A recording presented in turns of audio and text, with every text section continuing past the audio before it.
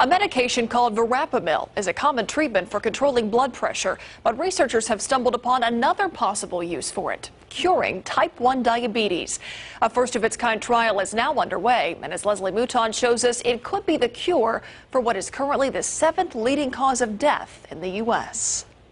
Joy Myers didn't always count carbs. 3/4 cup is going to be 36 grams of carbohydrates. And she didn't always have an insulin pump strapped to her hip. It calculates how much insulin I get. And it's beeping. Myers has been doing all of this for just over a year, ever since at 41 years old, a near-death experience put her in a coma for 9 days.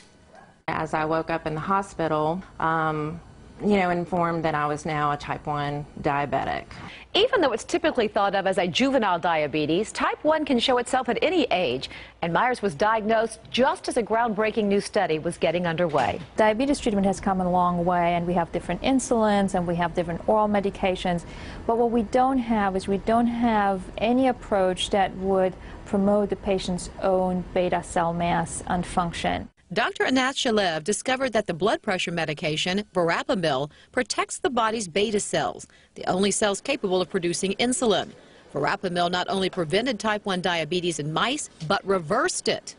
This could potentially be a cure. As a trial participant, Myers doesn't know if these blue pills are Verapamil or a placebo, but that's not what matters to her.